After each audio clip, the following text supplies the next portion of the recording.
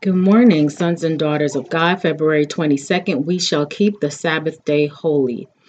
Exodus 28 says, "Remember the Sabbath day to keep it holy." God said the seventh day is the Sabbath of the Lord thy God.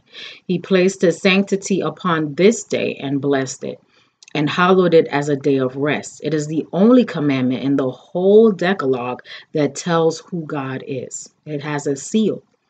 It places God in distinction with every other God. It says, the God that made the heaven and the earth, the God that made the trees and the flowers and that created man. This is the God that you are to keep before your children. And you have only to point to the flowers and tell them that he made these and that he rested on the seventh day from all his labors. The seventh day is a God-given memorial. Pointing to God as the maker of the heavens and the earth, it distinguishes the true God from all false gods. All who keep the seventh day signify by this act that they are worshipers of Jehovah.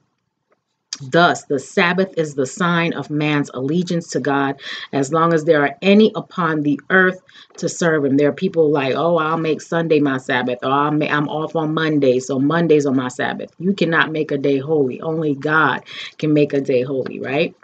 God has given men 6 days wherein to labor, and he requires that their own work be done in the 6 working days.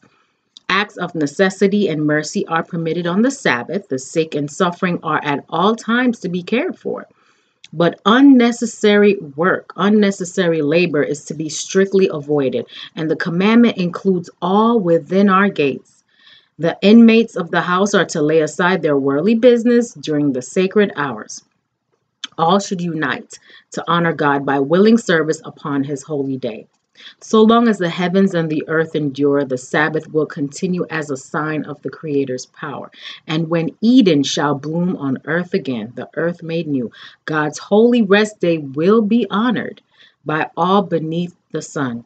From one Sabbath to another, the inhabitants of the glorified new earth shall go up to worship before me, saith the Lord. I hope you have a great day. You are a son and daughter of God.